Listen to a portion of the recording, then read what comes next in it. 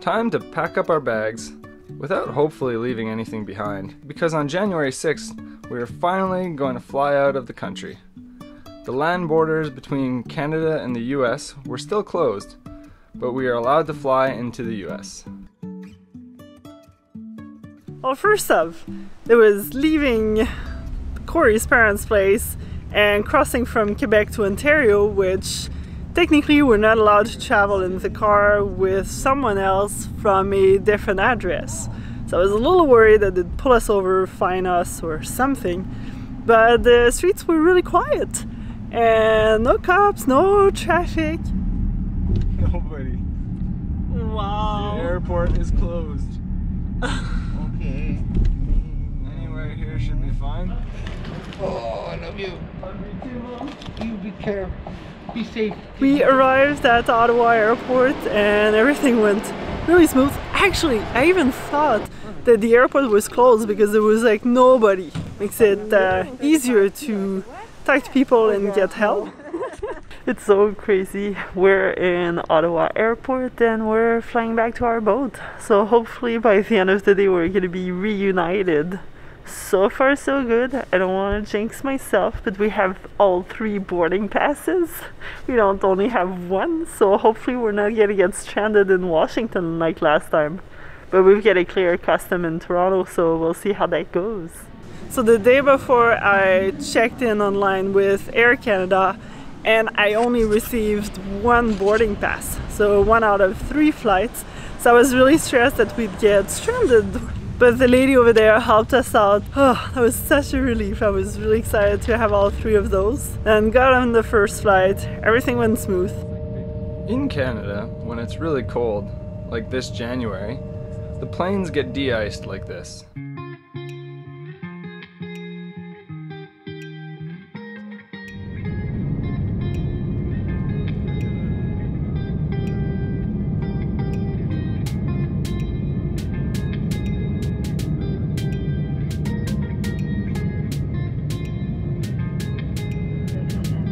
Landed in Toronto and we only had an hour to go through another inspection and customs. Flight number 2. The inspection went good. I mean, they're worried about weed because we're Canadian, but everything went good. And going through custom, that was stressful. We got someone that just kept asking us a bunch of questions, and I guess it's a little weird with our sailboat story and all that, so kept asking even more and more and more questions. And I'm thinking to myself, we only have an hour to go through all of this, board our flight before they just abandon us in Toronto, so please hurry up, get stuff done. But finally he did let us go, so that was really good. And after that, to be honest, it was just a lot of stress that was just lifted off my shoulders, because well, I knew we were allowed in the US and we had all boarding passes. So I was hoping nothing would go wrong, which it didn't. It was really good. And then we landed in Washington, and there was some crazy stuff happening at the White House, so everyone was worried about us, but we were eating pizza and not really knowing what was going on. You got there? I got, I think, the best pizza. You make it yourself with like tons of unlimited toppings. So I'm really excited because that's the first meal of the day and it's almost 5 o'clock. Oh yeah. Oh, I'm so excited. It's like final stretch to Jacksonville. 3rd flight and 7:30 we should be there. Ordered the last flight. Is a little different.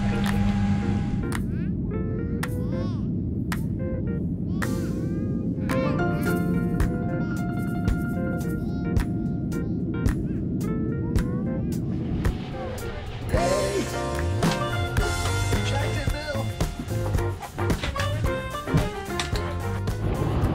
We made it to Jacksonville! And then my sister picked us up. See? Who's that? Oh my gosh. I was so nervous when I was looking at the news in Washington. And we went out for beers and burgers. First meal in the US. That was exciting. First restaurant in forever. Because all the restaurants are closed in Canada. It feels kind of surreal being back in Florida after quite a few months spent in Canada. But being here is such a relief. Like yesterday was just... Our travel day was just really stressful. There was a lot of different layers of things that we had to get across in order to be here, and to be honest, I wasn't too sure if we'd actually even make it in. So now we're here in Jacksonville at my sister and Sean, and we're gonna enjoy the weekend with them. And then on Tuesday, our boat is gonna get moved to the work zone, so we're gonna be able to do some work, do some cleaning, and get on the water hopefully shortly after, and then sail over to the Bahamas. But there's quite a bit of work to be done prior to, and eating of oranges.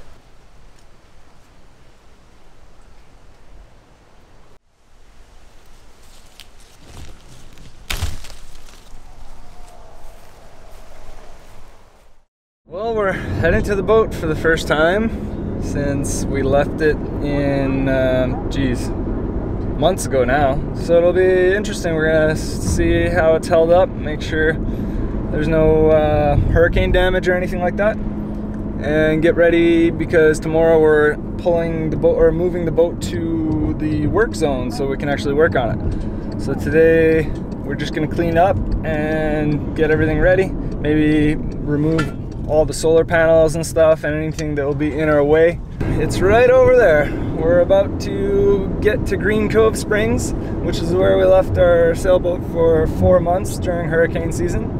Thankfully there wasn't any serious hurricanes that came in this area, so we shouldn't see too much damage, hopefully. But I don't know what's wrong with me. I'm not excited right now. You know, I feel like I should be excited. I've been like nauseous for the last few days, and I just don't understand. Like Alex thinks it's stress, but I don't feel like I have stress, but obviously there's something wrong with me, and I'm pretty sure it's a mental thing. But yeah, I'm not excited, even though I should be, and I think it's mostly because I've got some sort of inner stress that I'm not realizing where it's coming from or why I'm stressed, because I mean I shouldn't be stressed. We made it to the States. That was the big thing what I was stressed about initially, like crossing the border and everything, or getting turned around at the border. That's what was stressful. There's nothing left to be stressed about, you know, but my body is still in like stress mode. But anyway, I'm sure things will get better as we start working on the boat and I start to realize that we actually made it here. Woo-hoo! Woo-hoo-hoo!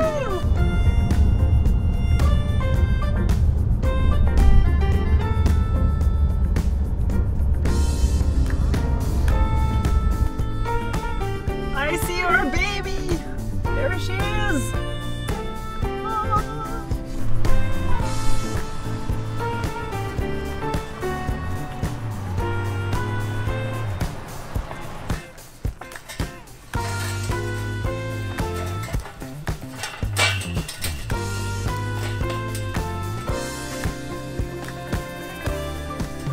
It's such a relief seeing it standing straight up and nothing broken. Yes!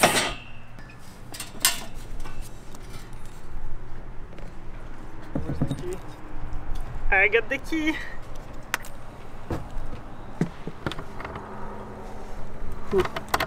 She got rusty while we were gone.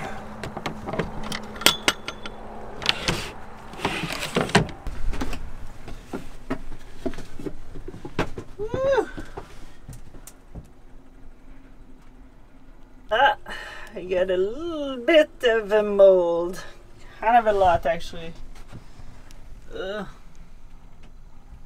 Well, we definitely got some work to do. First, we used these things while we were gone.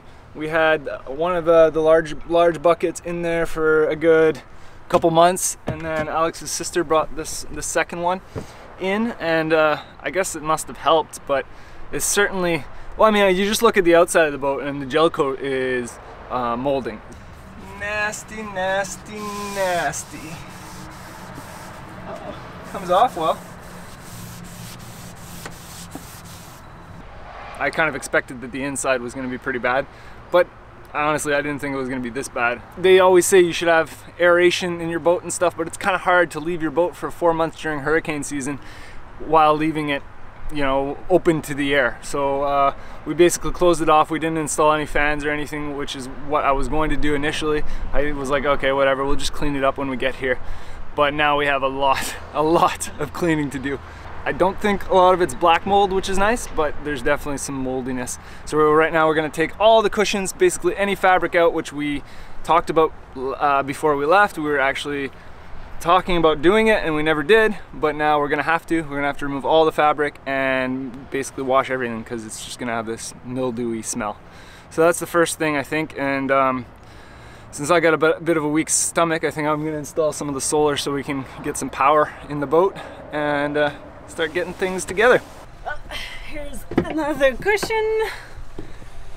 And on a really good note, it looks like nobody actually stole anything out of the boat, unless they did some selection picking. Because we were a little worried with Green Cove Springs marina, because we heard a lot of theft was happening a couple of years back. But the staff had told us everything had been kind of dealt with. And it seems like it's all good. The boat's there with, I think, everything in. Okay, this guy has to go out. We'll try to attach it so that we've got some space.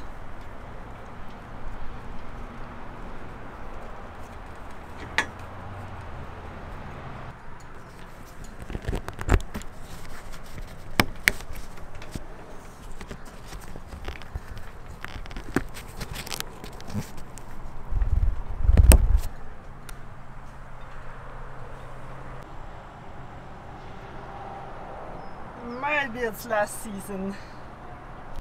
I'm trying to see if we have power, but I don't think we do.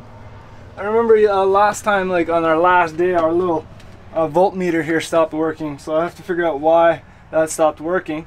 But we were still getting power, but now I don't think we're getting power.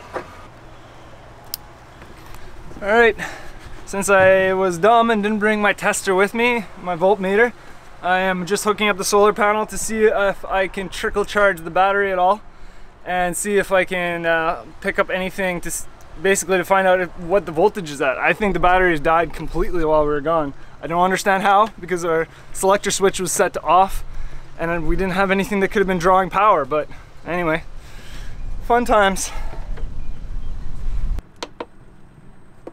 As you can see, our battery is completely dead. Well, we knew there was going to be some issues when we got here. I thought it was mostly going to be mold, but looks like our batteries are finished.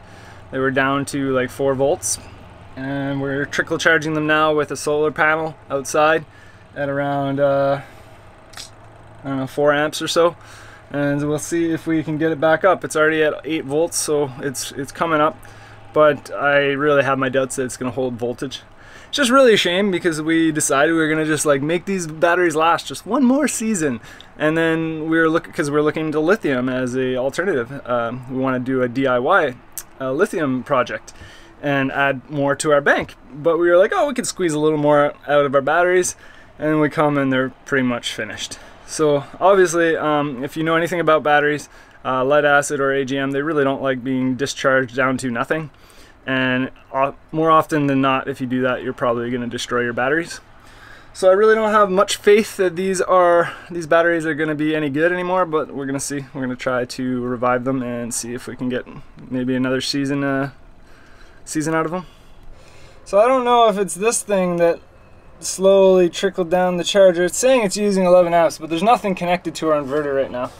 So either this thing is messed up or our inverter is messed up, but I have a feeling it's just this thing is reading wrong. Maybe it needs to be reset or something. But yeah, I mean, it doesn't make any sense for us to be using anywhere from 10 to 15 amps and there's nothing connected. Nasty. Yeah, this is disgusting. Need some serious cleaning before we actually can sleep in here. At least one nice thing is it's all just surface mold. That seems to be coming off pretty easy with no scrubbing. You just kind of wipe it away with a bit of that green works stuff. And it's good as new. So at least this part won't take so long. I'm a lot more worried about the batteries than I am about the mold now. So, quick little clean and check on it. And we're gonna head back to Jacksonville.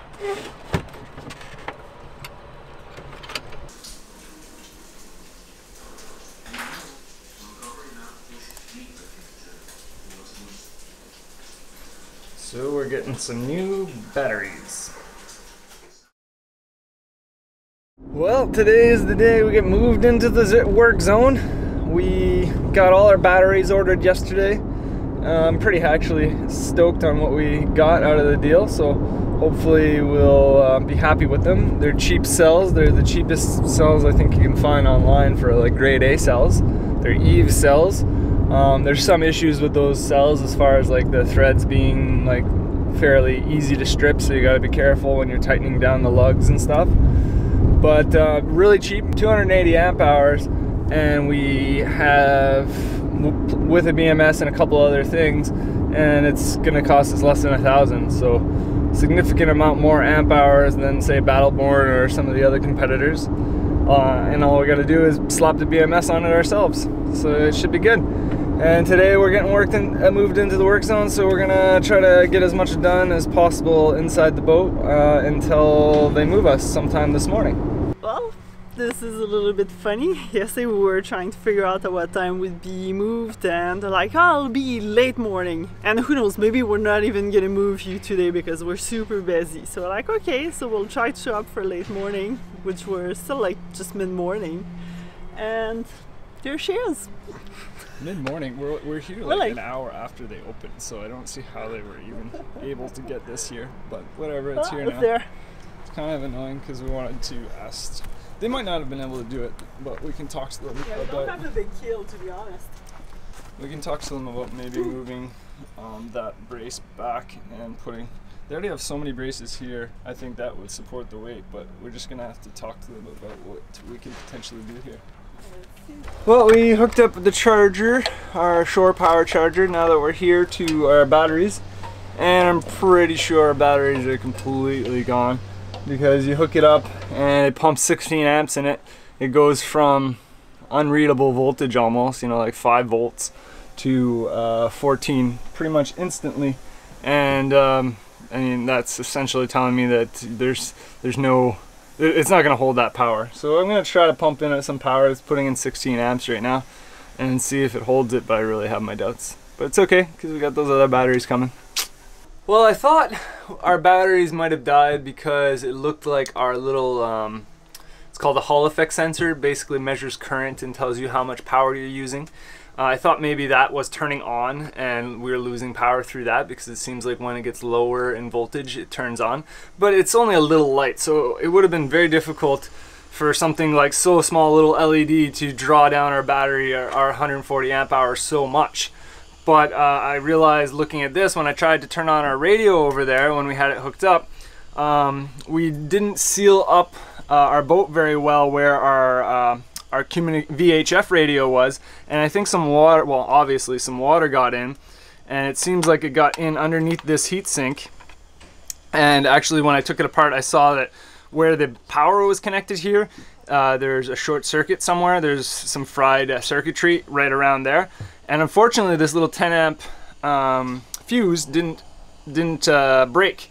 Normally that's what would happen, you know, if you reach 10 amps, that would break, and then, you know, it would stop the current from flowing. So my guess is that the current was flowing in between this, kind of shorting across the water that got inside here, and not drawing enough amps to blow the fuse. So we were slowly losing our battery power through the short circuit, which was inside of this. And now this thing is pretty much trash because I'm not going to try to repair all the circuit board on here. For 50 bucks, it's not worth my time. You taking a picture over there? Well, you should take a picture of her in the front, in the driver's seat. So Sue and Larry are taking us over at Red Lobster. Hey, from Tugger Paw. Look at this epic meal. Don't even have to go to the Bahamas and we have such wonderful seafood. Thank you guys very much. Cheers. It's non-fattening too. To new friends and good times. Cheers. Cheers.